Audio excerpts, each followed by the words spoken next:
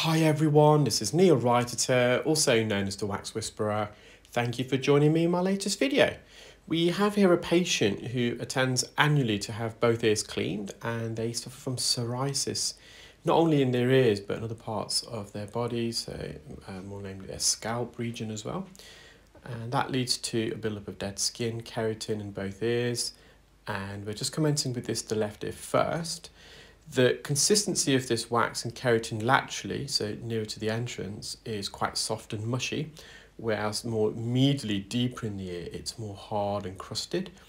And just to help with this more lateral, sticky, mushy wax, I've instilled some olive oil medical grade spray. And what the olive oil does, it helps to bind the wax together. As you can see there, it just comes out much easier. The suction probe doesn't get blocked, because when you've got sticky, mushy, glutinous wax and keratin, it can block the tip of the suction probe, so the oil just helps to lubricate it.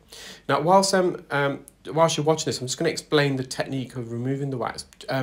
More so for some of our clear wax delegates. I've had a few requests recently of a few specialists that we've trained in the past, just to recap on the technique of how to insert the instrument into the ear at the same time as the endoscope. And this is a good example because this patient's got quite a twisty, bendy ear canal. So I'm retracting their pinna back and up to stretch and straighten the ear.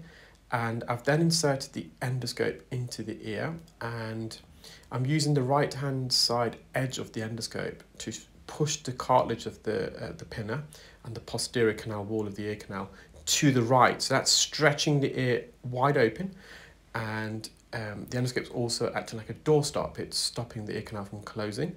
And by opening the ear in that way, I can then insert the instrument in. So with the instrument, I'm using the tip of the instrument to push the cartilage up and away to reveal the tip of the endoscope. And then I'm looking to glide the instrument over the top of the endoscope tip. And what that technique enables us to do, it prevents your hands from crossing over. If you're not using that technique and you're trying to lead with the instrument first into the ear and followed by the endoscope, when you get past the second bends, your right and left hands overlap, they cross, and you just lose movement, maneuverability. Your hands kind of lock. So this technique prevents you from doing that. This technique also ensures the instrument is inserted into the ear completely safely. It's not in close proximity to the canal wall, so it's not going to hurt or cause any trauma to the patient as you're inserting it.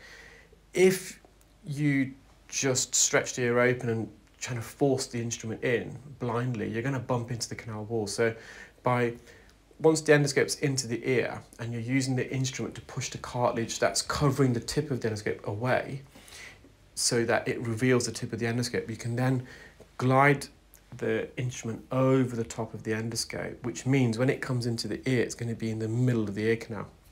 And the key is I'm not trying to visualize the wax or the keratin straight away. So in this case, this crusted wax and skin that I'm just removing, it's actually embedded on the eardrum, but the first stage of removing that is just to get the instrument in. So I'm not putting the endoscope in too far into the ear, because if I did, I wouldn't be able to see the tip of the endoscope, which means when I try to insert the instrument over the top of the tip of the endoscope, I'm going to come in contact with the canal wall.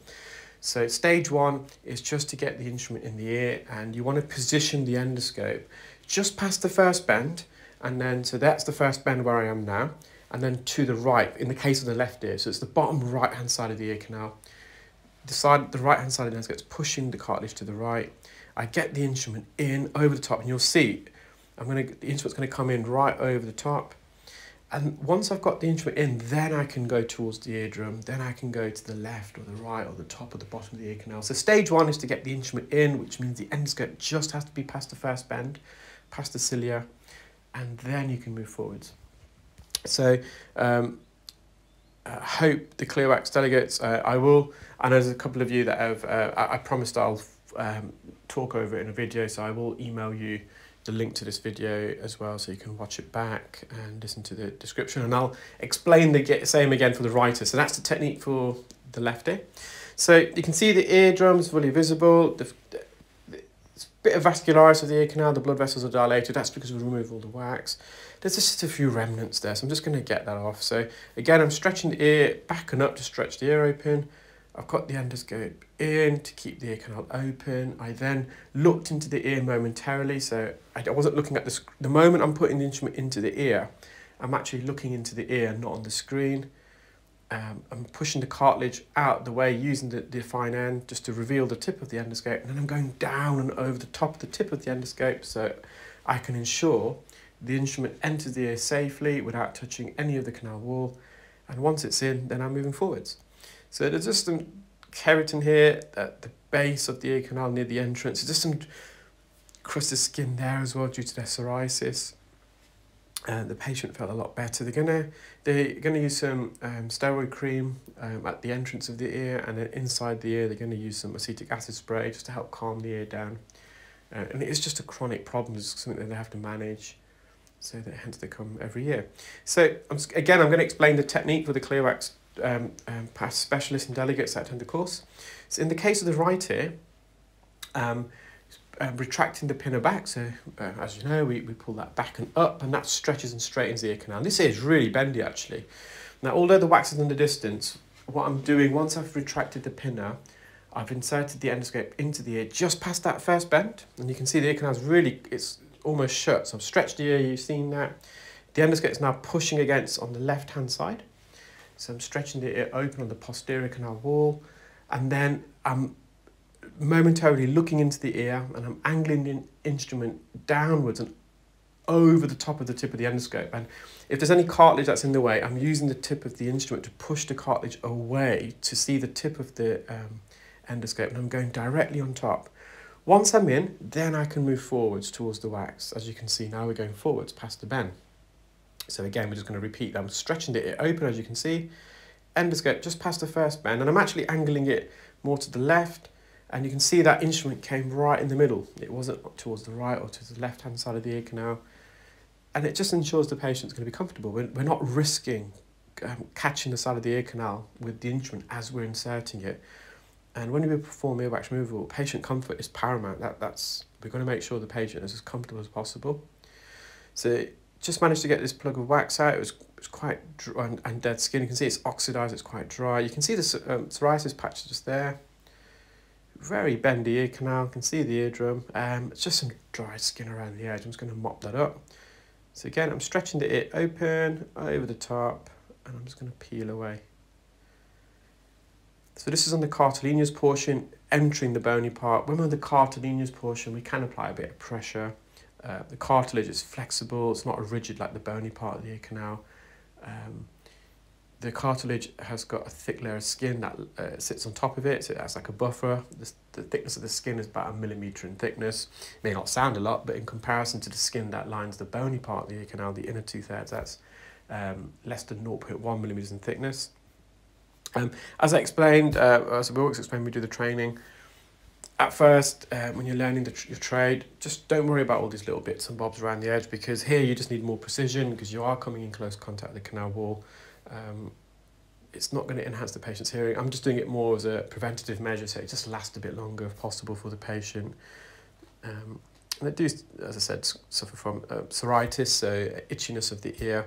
So the more I can get out, the better it is, but the patient already feels significantly better. And when I first started, I probably would have left all this because I just wasn't skilled enough at that time.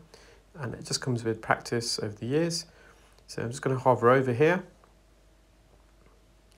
Now we've also had a lot of requests for more information about the wax scope.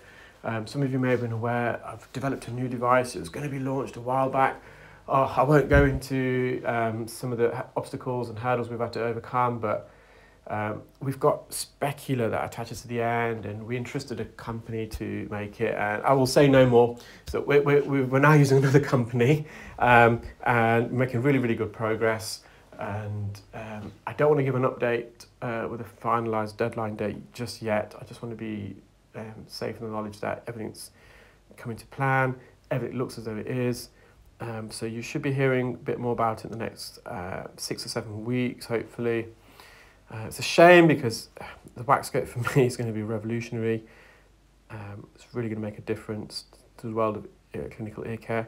But sometimes challenges occur, and I won't even go into the detail of it. You won't believe me if I told you, but looking back now, it's quite comical. But we are where we are. We're working on track. That's all the debris from both ears. You can see just how dark it is. It's oxidised. It's been there for a while. Well, I hope you enjoyed that video, guys. And for the Clearwax delegates, I will email across this particular link because I think it's a good demonstration video of the technique, just so it helps to refresh your learning. Take care. Bye.